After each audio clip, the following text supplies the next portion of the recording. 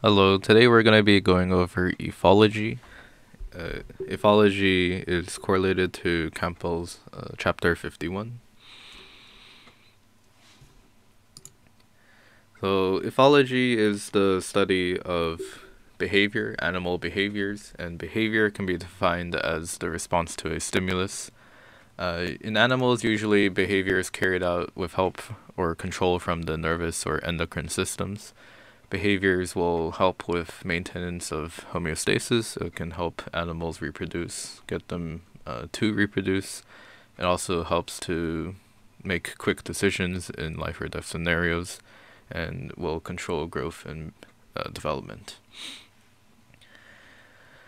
You can think about your own life, what behaviors you may do, either unconsciously or consciously. For example, if you react to a certain stimulus, let's say you have a test and you start sweating because you didn't study, that is a form of behavior. It is probably brought on by both the endocrine and nervous systems.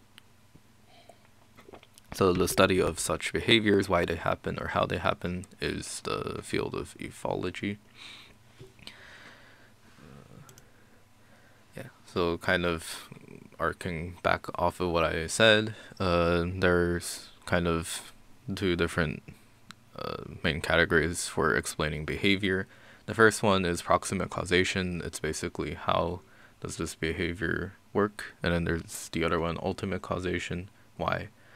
Proximate causation, how a behavior occurs or is modified, and this can be environmental stimulus. It can also be mechanisms, what goes on behind the behavior. Whereas ultimate causation is looking more at kind of the evolutionary significance of the behavior that's being studied. Studies on proximate causation was started by Tinbergen, and it earned him a share of the Nobel Prize. So most of the topics that we discuss here are kind of based off of his stuff.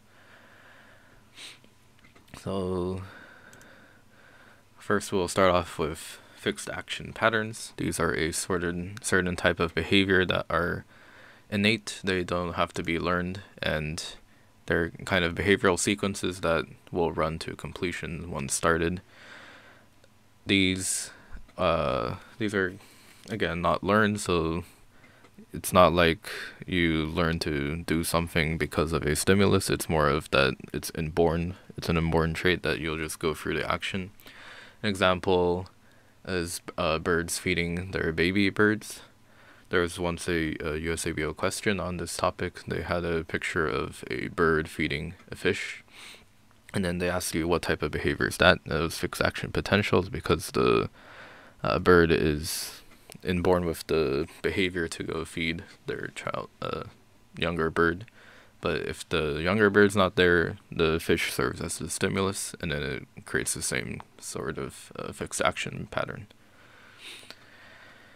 The stimulus that starts a fixed action pattern is known as the sign stimuli. Usually they're external triggers. It can be visual, can also be different things, but greater stimulus usually will lead to a larger response. So kind of the example given beyond the bird is the red-back stickleback fish. These are types of fish with kind of spines on their back, and then they exhibit a form of fixed action pattern in that they'll attack anything with a red underside.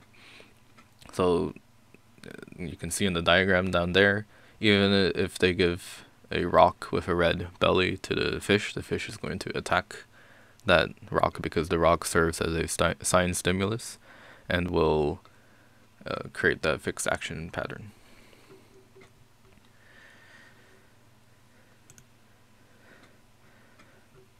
Another one's migration. Environmental stimulus can also trigger the movement of animals.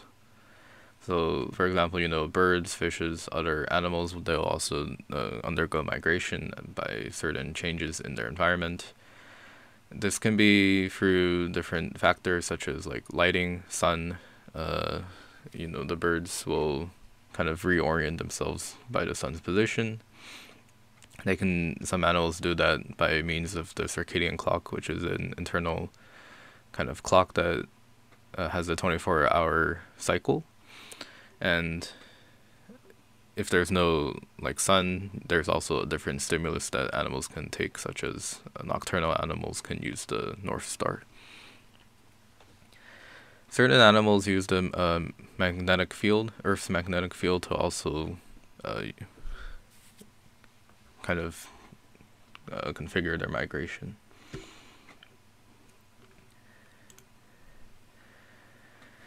Behavioral rhythms are kind of fixed interval repetitions that control the behavior. These can be beyond the circadian rhythm that we're talking about, but it can be also like circannual rhythm, which is basically by seasons. And then an example is the fiddler crab.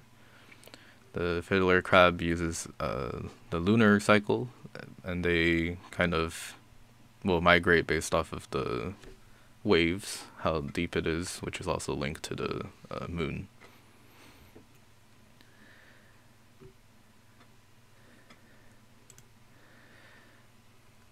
So moving on, those were behaviors from the stimulus and the environment, right?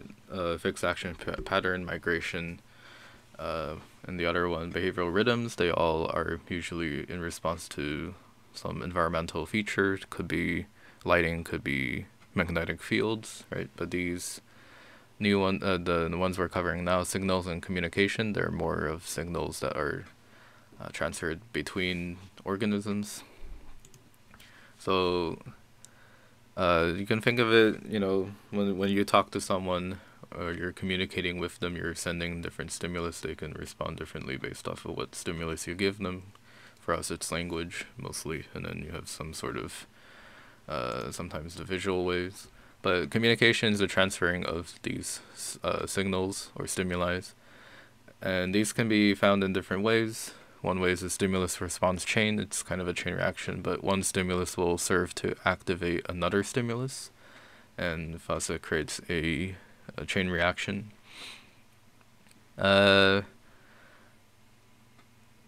In general, the communication that an animal has is kind of related to the animal's lifestyle and environment.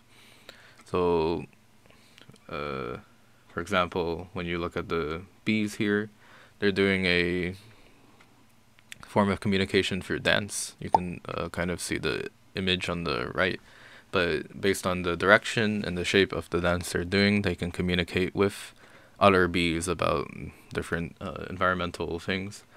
This is, analogous to our language. It's a form of communication, transferring signals. But for the bees, they find that, for example, if you look at the picture entitled Location C, it's at a 30-degree angle from the sun that communicates to the other bees that the bee doing the dance has found some object at a 30-degree angle from the sun. And then you have a different way of communicating through pheromones. These are odors or tastes, chemicals that are released by organisms and are serve as stimulus for other organisms. For example, if you have fruit flies, when they court, they also do they release pheromones, and usually the male fruit fly will tap the female with the foreleg, and then that kind of releases the chemicals. Pheromones can also serve for alarm signals. There's a kind of experiment where they put minnows into a aquarium, minnows the fish type, and then they put it in the water tank, and then they inject some pheromones into the water near the top, and then all the fish would congregate at the bottom because they are trying to avoid the pheromone being introduced. And yeah, they also work as reproductive signals, if that was not clear with the fruit fly example. So kind of going on to the next one, taxis, kinesis. Taxis involves kind of turning the animal's body relative to a stimulus. It also just means movement, right? So the summary of it is it's just taxis is directional movement towards something. There's two types. There's positive taxis, which is moving towards stimuli. There's negative taxis, which is moving away from the stimuli. And then you have kinesis, which is just non-directional changes. They can be changes in activity or rate. These taxes, they don't have to be really just like physical. It can be from something else. For example, you have chemotaxis. You can see in the diagram that chemotaxis is a directional movement, right? And chemokinesis, it's not really, there's no direction specified. It can be random. Chemotaxis, if you don't know, is kind of the movement or orientation of an organism, or here a cell that it's along a chemical gradient, and they either move towards or away from that gradient.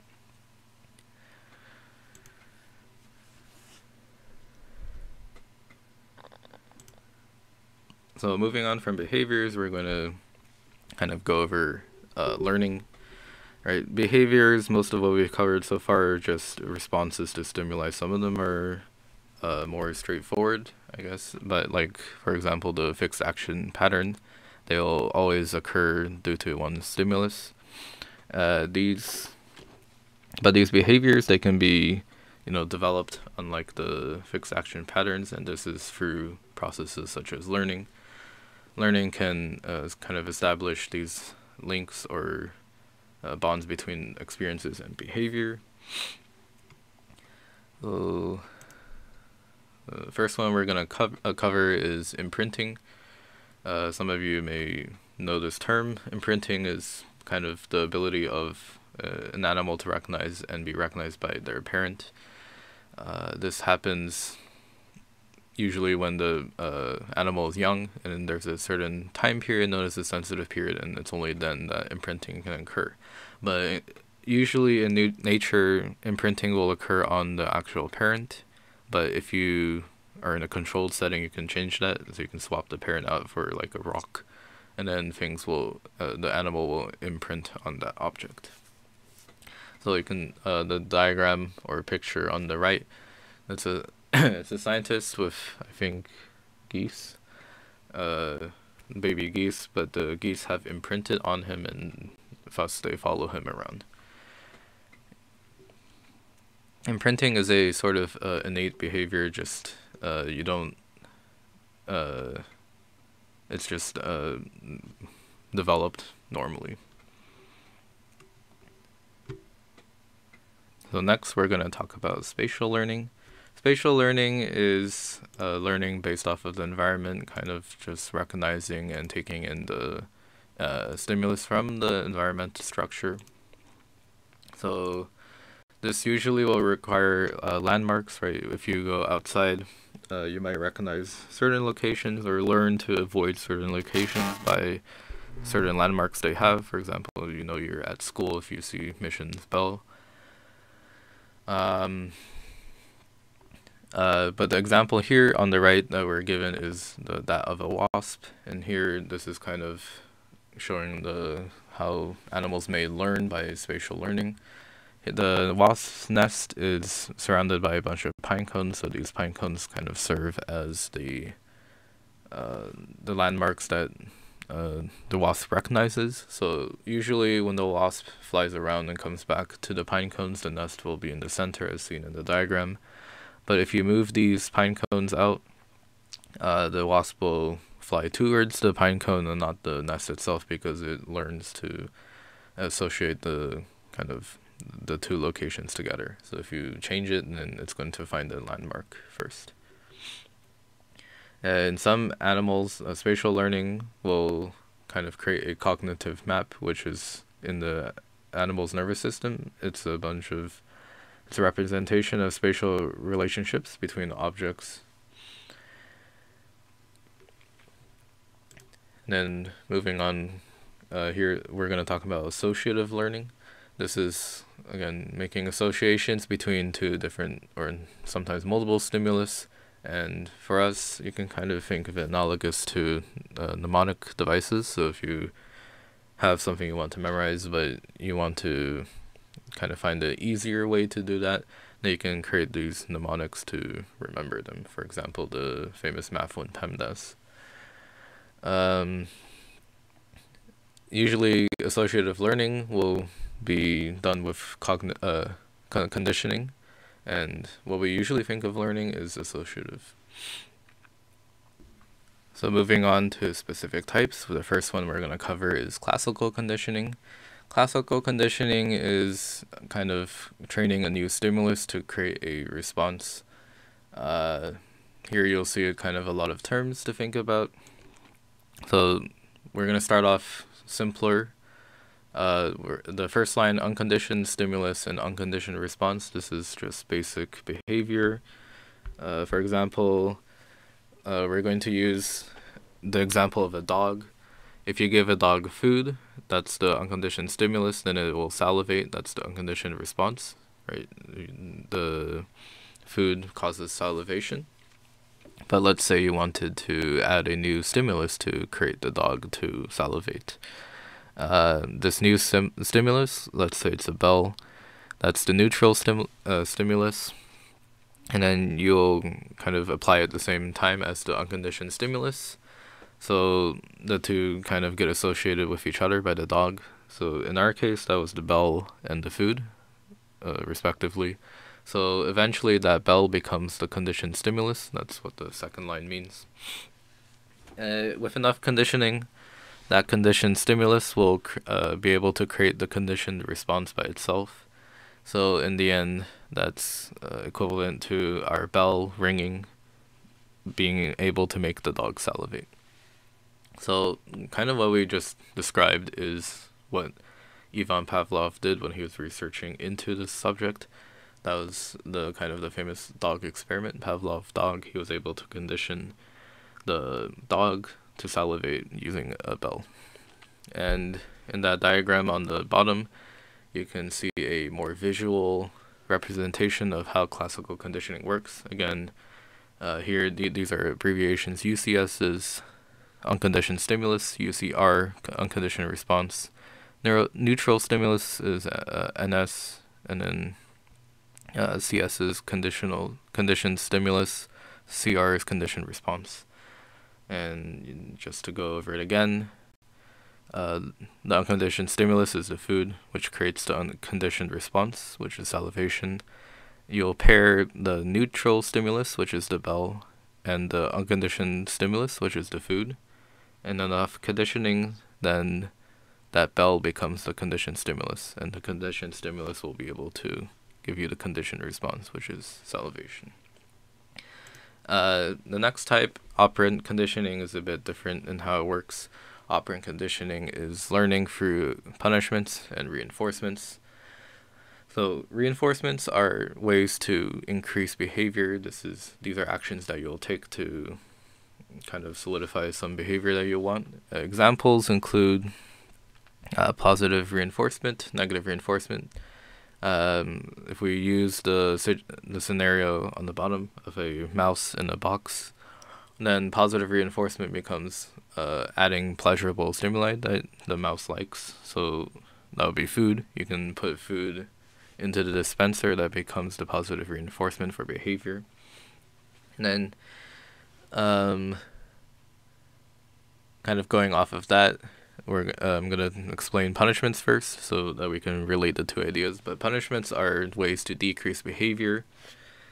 It might be kind of confusing because you'll think punishment is always negative, right? But there's also two types. There's positive punishment, there's negative punishment, I should say punishment. And these two punishments and reinforcements are what are able to kind of solidify or have an animal learn a certain behavior. So let's say we wanted your mouse to do a backflip. So you'll train your mouse to do that. And once your mouse does its first backflip, then you want to give reinforcement to it because you want that mouse to continue doing backflips. So you can give it positive reinforcement. As I said before, you'll give it food. But let's say the next time, instead of doing a backflip, your rat rolls over, and you don't want that rat to roll over. Then there's kind of different ways you're able to decrease that behavior. You can either add unpleasurable stimuli, which is electric shock, or you can do negative punishment, which is removing something that the mouse likes. So, okay, let me say that again. Positive punishment is unpleasurable. You would add a electric shock to the mouse to stop it from rolling over. But negative punishment, you would remove something that the mouse likes, so you would remove food. Both ways are punishments, so they would hopefully work to decrease the behavior of rolling over. And then, let's say the mouse, after you shock it, does a backflip again. Now you want to, again, remove, or you want to increase the behavior, and how you'll do that is you'll remove the unpleasurable stimulus. So that's negative reinforcement, and you're going to remove electric shocks. So, yeah, operant conditioning is kind of confusing, the different types of reinforcement punishments, but again, in summary, positive reinforcement will add pleasurable stimulus, can be food. Negative reinforcement will remove unpleasant stimulus, which will be removing electric shocks. For punishments, you have positive punishment, which is adding the unpleasant stimulus, so you'll add the shock to the mouse. And negative punishment is removing the pleasurable stimulus, so you'll remove the food from the mouse. This is kind of known as trial and error learning. And the more kind of famous example of operant conditioning is the Skinner box, which was the setup that we were using. That's a way to kind of train a mouse through operant conditioning. And you can see a small summary of the different types of punishments and reinforcements that we were talking about there.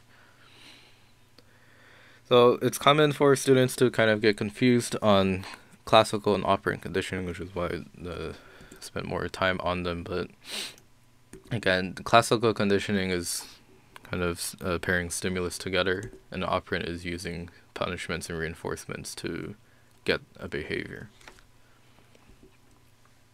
And we'll go over them kind of later in the quiz. But here we have, we're going to move on to habituation. Habituation is the learning to lose a responsiveness to stimulus.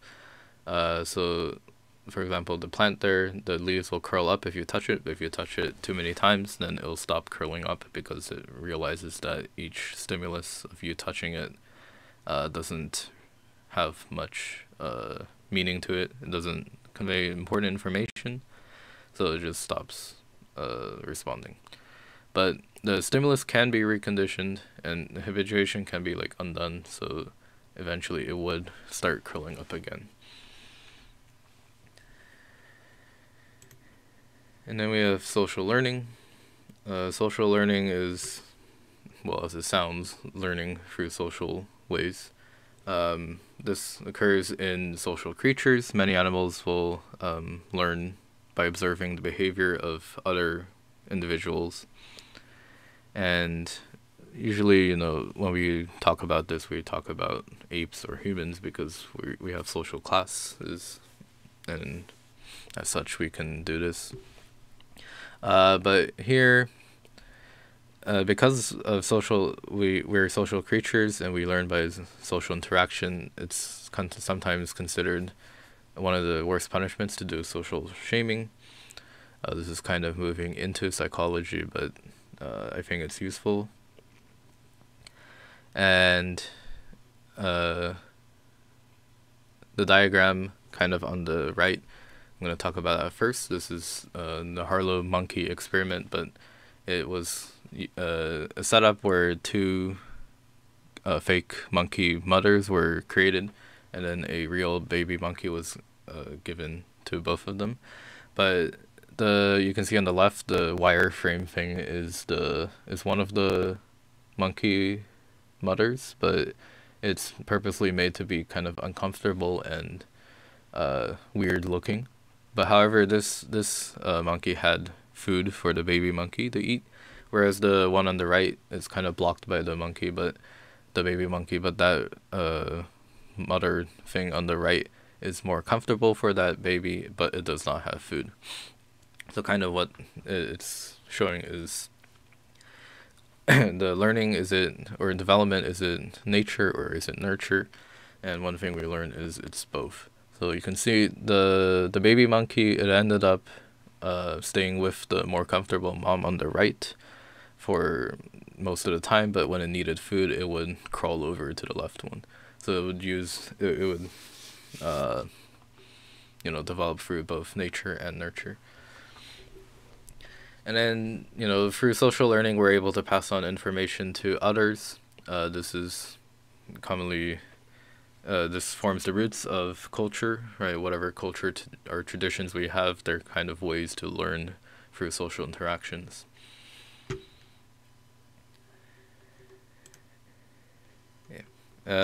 Certain behaviors can be explained by genetics and then, response to environmental stimulus.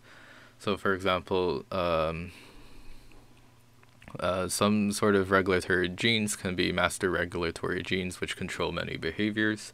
And then it can also be that multiple genes will control a single behavior. So, for example, like that bird you see in the diagram, it's trying to crawl itself outside of the bowl, and you can see the scratch marks. This is kind of where it was trying to head. And the kind of experiment that it originated from was looking to see if migratory orientation within species were genetically determined. And then they're able to kind of isolate two different locations of the same bird, but what directions they would go in. That's the bottom image. You can see the top circle are adult birds from Britain and offspring of British adult birds. They would move mostly to the west, whereas the bottom circle, those are birds from Germany, and they would move southwest. Oh, sorry. Yeah. Mm-hmm. So then they thought it was genetically based. Okay. Then we're going to move on more to the selection types.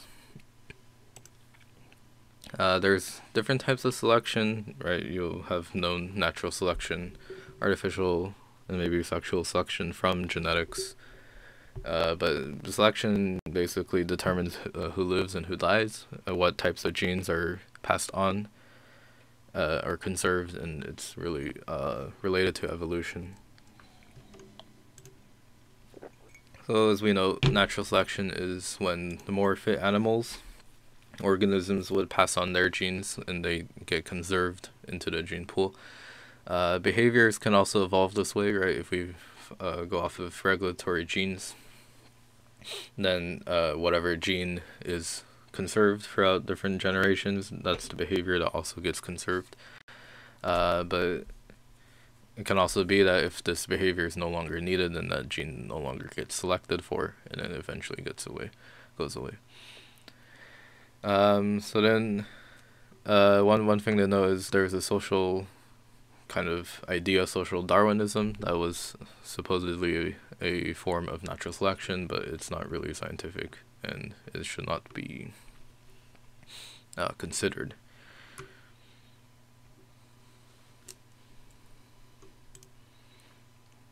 Sexual selection is selection based off of different genders, so there's kind of different types of it.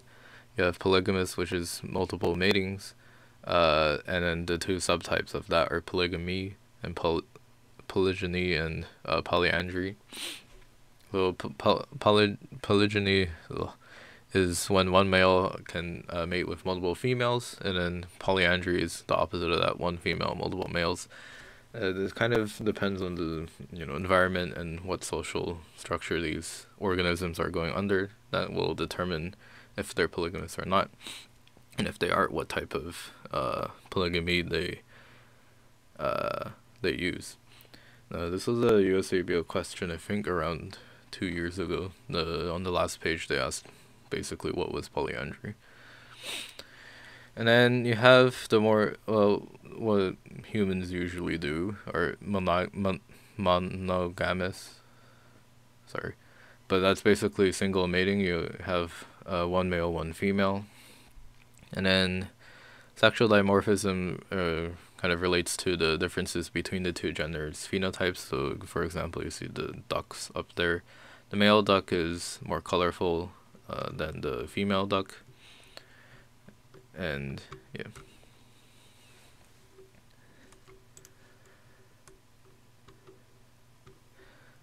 So then we're gonna mate choices kind of related to sexual selection. Mate choice by females. This happens as intersexual competition, but they will usually try to choose males with a specific behavior anatomy, and right, because of selection, then whatever gets chosen is going to be kept throughout the next generation. Then you also have male competition. For females is intrasexual competition, but it involves agonistic behaviors, which is, well, in Campbell it was covered earlier on in the chapter, but agonistic behavior, that's kind of the type of behavior where different animals will fight each other. So males will fight each other for the female. And then these types of mate choices are what create kind of selective pressures that will favor certain traits over others, and eventually, which ones are kept, which ones are not. Okay. Now moving on to next topic, altruism. Altruism is kind of behaviors that work to improve fitness of others, but does not always improve the fitness of yourself. This is kind of, if you think about it, it's not really expected, because we would try to maximize your own fitness to pass on your own genes. So altruism is different from that. There's kind of two types of altruisms. Reciprocal altruism, which is when altruistic behavior towards unrelated individuals, you will kind of expect something in return. One example of that is sometimes bats will give their food, which is blood, to other weakened bats that are not really related, and that's a form of altruistic behavior because it's benefiting the fitness of another one. However, that bat who donated blood will expect blood in return. So that's the form of reciprocal altruism there. Kin altruism is altruism that is meant to benefit the fitness of related individuals and families. Kin altruism can be calculated with Hamilton's rule, or, well, the ones on the USABO usually ask for, is it worth it to save your kin or not? And then they give you these situations, they give you numbers to do it. We're going to go over Hamilton's rule soon. But first, example problem that might this is a real USABO question. By convincing soldiers that they are part of a brotherhood, which increases the likelihood they will protect and die for each other, the military is consciously or unconsciously tapping into genes that were adaptive in our ancestors because of. So then they give you these answer choices. So here, think about it a bit, but kind of going off of what we were talking about, this is kin selection. Kin selection, remember, is when it's altruistic behavior that can help. Kin altruism, it helps the related individuals or family of whoever's doing the altruistic behavior. So here, kind of the brotherhood topic that was in the question, that signifies that, they're probably kin. And altruistic behaviors, trying to help them and protect and die for each other, which is not good for your own fitness, but is good for the fitness of something else. Yeah. Okay, so moving on from that, we're going to cover Hamilton's rule. Hamilton's rule is this inequality that you see there. RB is greater than C.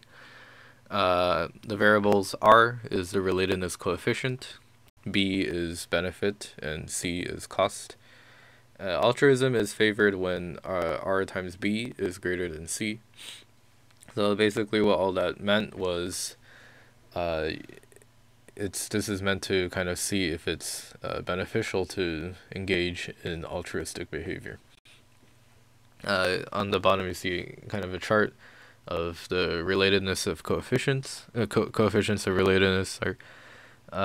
This can be kind of calculated through genetics as well. If you're parent to child, then kind of there's a 0.5 probability of each chromosome or gene being passed on, so R is 0.5. And then as you go down, when you have more relatives or unrelated, then the relatedness coefficient goes down. And kind of, even by the chart, you can relate this back to kin selection, but kin selection will weaken with hereditary distance, right? If you have, right, if you're between you and your sibling, you have 0.5 as R, but if you have, let's say, you and your grandchild or grandparent, then you have 0.25, right? So the R is lower.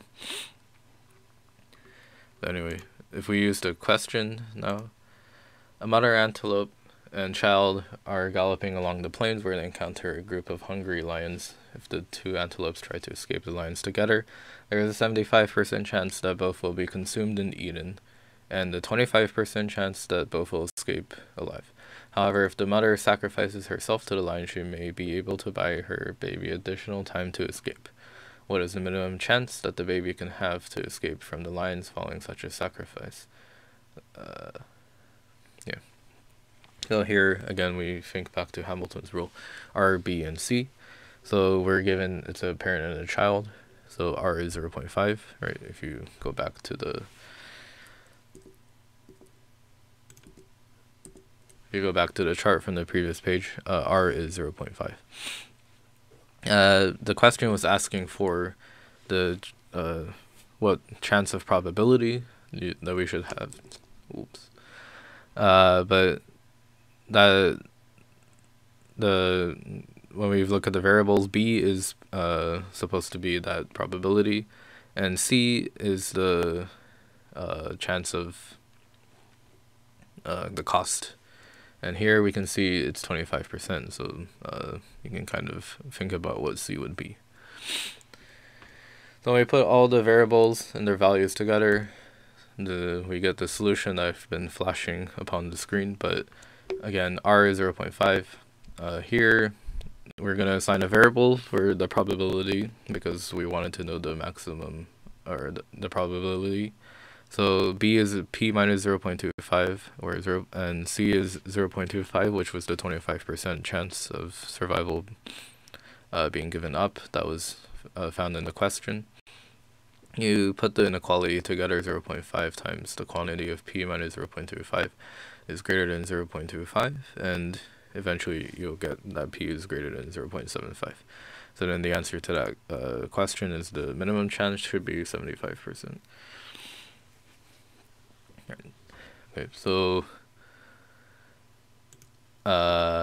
then we're going to do the questions that were prepared for this topic. So I'm going to show these questions because we're not in the live session, so I don't need to do the quizzes thing, but you can read the questions out, and then I'll go over the correct answers for each one. So question 1.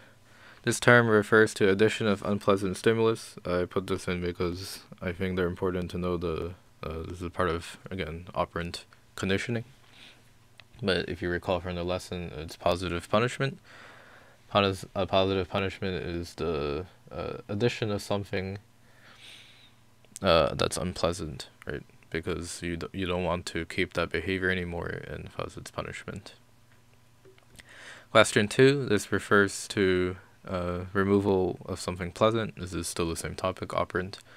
So you're trying to remove something pleasant, which means you're trying to decrease the behavior again.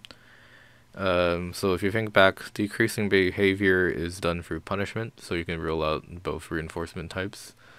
And then you have to think, is it a positive punishment or is it a negative punishment?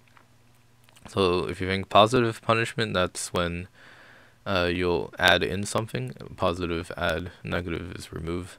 So positive punishment, you add in something unpleasant, which is not what the question is asking for. And that leaves a negative punishment. 3. When Mia gets back to the dorm after jogging around the campus, he likes to take a quick shower before going to class. One morning while he's taking a shower, he hears someone flushing a nearby toilet. Suddenly, extremely hot water comes rushing out of the shower head, and Mia experiences excruciating pain. After that, he continues showering. And then a few minutes later, Mia hears another toilet flush, and he immediately leaps out of the shower. So this is, again, if you think associative learning, is it operant learning? Not really. This is a example of classical conditioning. It's the stimulus thing. So here we're going to go over kind of parts of that diagram that was on the slide. What is the unconditioned stimulus? So unconditioned stimulus, remember, it's the first thing. It's the original stimulus. So here, the original stimulus is the cause of the response, and what would that be? That would be the hot water coming out of the shower head. Question 4, same thing, but what is the unconditioned response? This is, again, remember, it's the original response to that situation, and for it, the original response, it's kind of pain, and then he jumps out of the shower. This is that, you know, UCS and then UCR, the first line. 5, same thing. What is the neutral stimulus that becomes the conditioned stimulus? So this is referring to the second line of that diagram, whereas where you add in a neutral stimulus, and eventually, you know, with enough conditioning, it would become the conditioned stimulus. So here, the thing that changed is he hears the sound of a flushing toilet, and that becomes conditioned or associated with the hot water, right? So the neutral stimulus that becomes the conditioned stimulus is the toilet flushing, or rather the sound of the toilet flushing. And 6, what is the conditioned response? This is the final response at the end. It's on the last line, but here it's just jumping out. So now those questions were kind of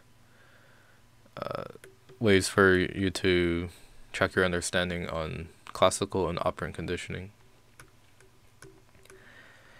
Then we go to 7. Ellie. Ellie is a labradoodle who has a pupwood quiver at the sight of a tiny leaf that flew near her. Now she is 1 year old and will forget everything and bound into the woods to chase a blowing leaf. This learning mode is... if you remember, what type of learning is that if it doesn't give you important information, then you just forget about it? Yeah, it's habituation. So this one's habituation. Next one, this last one, is Boston is known for having aggressive geese along riverside paths, which frequently stand their ground rather than flee in response to rapidly approaching runners or bikers. City ordinance prohibits causing harm to these geese. At the individual level, what is the most likely